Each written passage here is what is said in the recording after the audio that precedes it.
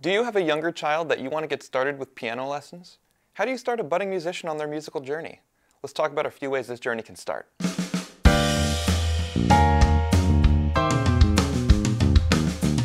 Firstly, it's important to remember that one of the largest barriers for piano lessons at a young age is physical. Most toddlers don't have the strength, dexterity, or hand size to make music on the piano. The youngest children that can begin effective piano lessons tend to be 5 years old, but there are certainly exceptions depending on a child's development. Despite that, there are many ways to spark a child's interest in music early without lessons. There are many parallels between emergent literacy in spoken language and emergent literacy in music. Let's look at a few. Narrative skills.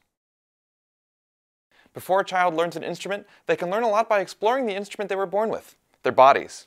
Singing simple songs, dancing to tunes, or clapping and tapping a beat are all great ways to get your young child involved with music making. Print motivation.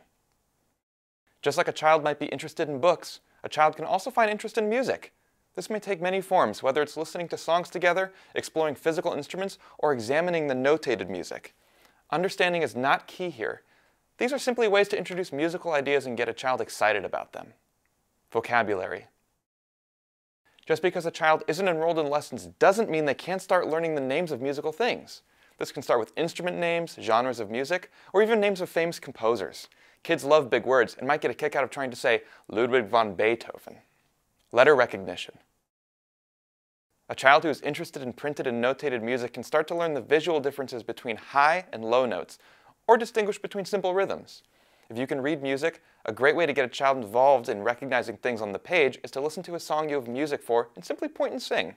A child doesn't need to be able to read music to follow along with you, and eventually might start to begin to recognize some of the patterns. Phonological awareness.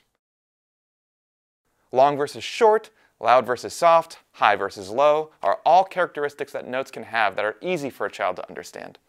Letting them hear and spot the differences can be great for their ears and confidence. An easy game to play is a back and forth game where one person asks for a kind of sound and the other person makes it. Starting simple with one request at a time can quickly lead into more fun and challenging requests, like asking for a short sound that is both soft and high-pitched. When involving a child in musical activities, make sure that priority number one is to have fun. Whether it's listening to music or sitting at the piano, create an association between music making and joy. There are lots of ways to introduce fun into a music making setting. Hoffman Academy has several online music games, which you can find a link to in the description. As you can see, there are lots of great ways to start musical learning from a very young age. What ways do you get your kids involved in music? Let us know in the comments. If you want a great song to play with your child, check out the link to our Baby Shark tutorial down in the description. We bring you great music tutorials every week. See you next time.